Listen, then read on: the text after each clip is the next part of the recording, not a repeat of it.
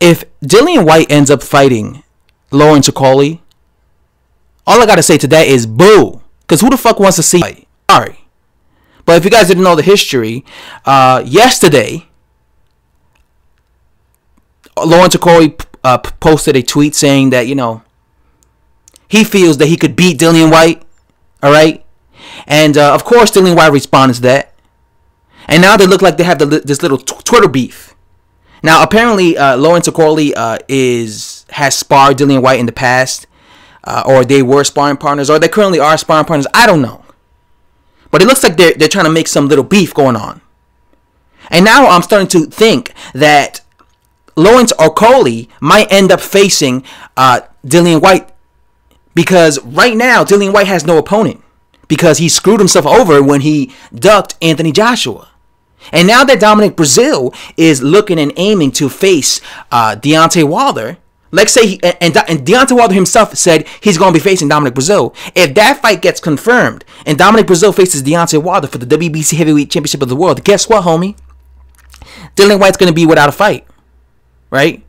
I pray to God that he faces Luis Ortiz.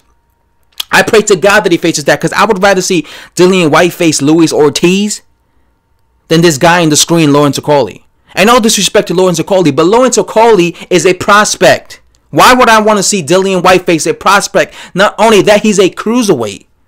I believe he has a match coming up with a guy named Wadi Camacho. If Lawrence Okolie is any good, he should beat Wadi Camacho. He should destroy him.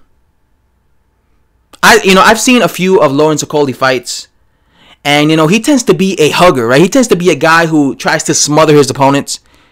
I don't like this fight for Dillian Whyte, because it looks like this might happen.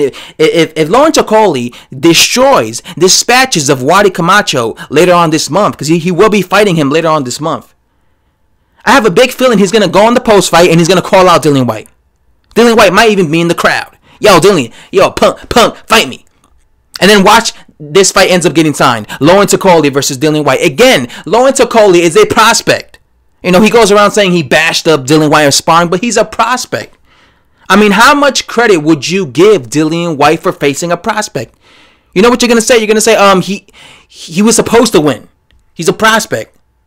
I mean, the only one this will do good for is, of course, Lawrence Okolie, because this will be the biggest name he's ever fought. I personally think Dillian Whyte beats Lawrence Okolie because experience. There's something called experience and levels.